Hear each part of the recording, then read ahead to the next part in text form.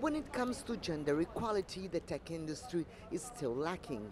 According to several global studies, women make up less than a third of the world's workforce in technology-related fields. But this lack of representation isn't evident at the Web Summit Rio. Here, according to organizers, 45% of entrepreneurs are women, making the highest participation ever at the mega tech event.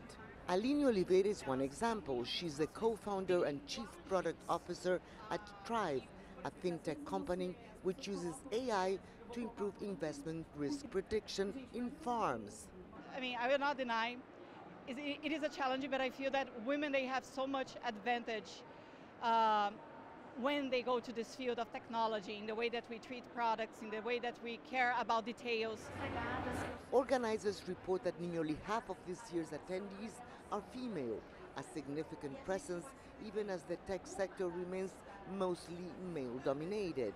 Well, this event has the potential to become the largest gathering of female tech talent in South America to date. Concerns about gender pay gap and layoffs affecting more women than men are on the table. It's widely known that the tech sector has been experiencing a surge in job cuts since last year.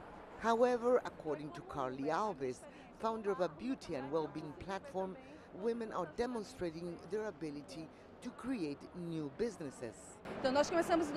We started in Brazil in 2021 and have expanded to Portugal and Spain. We have secured investments totaling around $10 million so far, showing that while women may be facing hardships in the tech sector, they are not losing the initiative. As home and hybrid work diminishes and AI takes over jobs, women in the sector are feeling the impact more than men. But that at least seems to be one of the disruptive forces in the technology sector everyone wants to resolve. Lucrecia Franco, CGTN, Rio de Janeiro.